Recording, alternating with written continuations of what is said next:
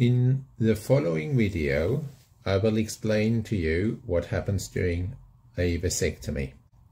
I won't use any gory details, but I will just give you some technical overview. You won't see any pictures, but you can find plenty of vasectomy videos on the internet. I would also like to reassure you that it's not half as embarrassing as you think it may be, and it's quick and straightforward. So within minutes, you'll be going home again. So if you have postponed your vasectomy for years, as many men do, don't postpone it any longer. It doesn't make sense. All these lost years of safe fun. But now to the technical side. Initially, I'll have to examine you and use an antiseptic. Then I will use some local anaesthetic to numb the skin of the scrotum. This is in front, in the middle of the scrotum, within the so-called raphe scrotum. I read once in a book, this is the line where God has sewn you together. The needle is so small, it's more like a pin and used for Botox. The needle will stay far away from your crown jewels. When the skin is numb, I will simply ease some local anaesthetic along each vas deferens. This happens through the numb skin itself, so you won't feel the scratch of the needle again. The vas deferens is the tube that transports the sperm, and I now, from now on, call it the vas. So the local anaesthetic will work within a few seconds. We will then secure the vas in a little ring forceps through the numb skin. You'll feel me touching you, but absolutely no pain. I then create a really small little 5mm opening using a laser-like instrument called a hyfractator. Both sides will be treated through the one opening. The opening of the skin is exactly in the location where the local anaesthetic was applied earlier, in the middle of the line of the scrotum. Through this very little opening, I will secure the vas and bring it to the surface. There are 3 steps for safety I use. Firstly, I use cautery alongside the vas. Secondly, I will interrupt the vas. And thirdly, I will remove a piece of the vas. Finally, I will also preventatively cauterize vessels along the vas, blood vessels, to ensure the chance of bleeding is minimized. The vas will then be put back into the scrotum, and the lower end of the vas is likely to be pulled down a little by gravity, creating an even bigger interruption. I'll repeat the same process on the other side, through the same opening. I'll generally not use any sutures, clips, or other foreign bodies in your scrotum, so no stitches, no sutures, no clips. Everything is done keeping things as natural as possible with the least intervention as possible to minimize trauma and therefore minimize side effects.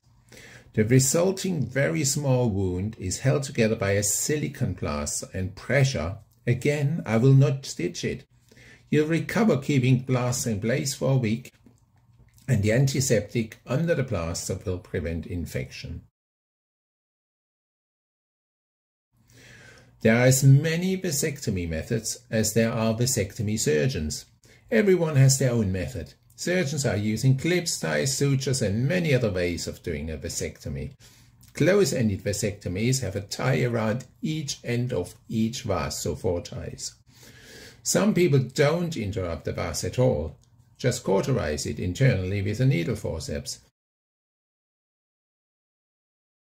So here is my logical explanation why I do what I do.